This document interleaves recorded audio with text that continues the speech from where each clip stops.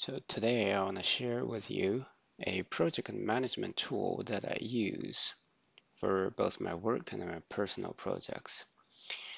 I'm gonna give you a quick walkthrough of my personal project here, since we're moving from one part of the town to another part, and there are a lot of moving parts that we need to manage with two kids and lots of stuff, furniture, appliances.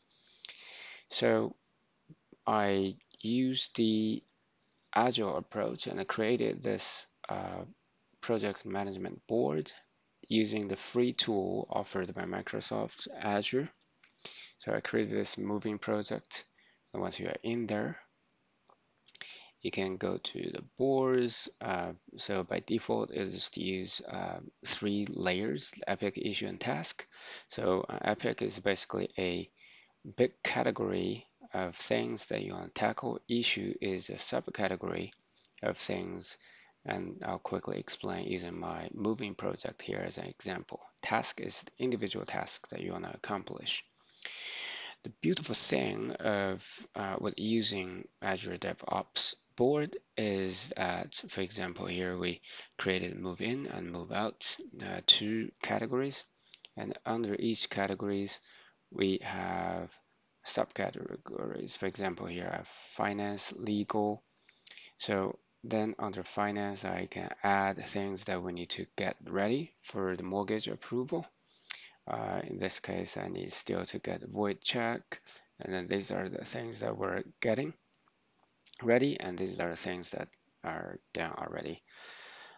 So it's very easy to add a task here. For example, uh, follow up with mortgage broker, and then once you are ready to do that task, you just drag it and drop it to the corresponding column. And then once you're done, just move it over. And then you can assign, if you have a team, you can assign to different people very easily here.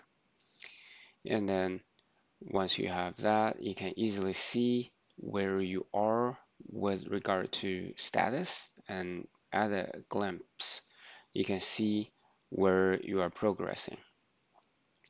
So with this tool, I find it is very stress relieving because it basically lists all the things that need to get done before we do the actual move.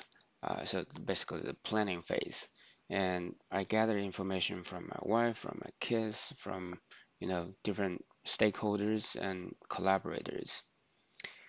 And then it's very easy to use. So just create a sprint and you can add work item from there, uh, and then drag and drop to each category.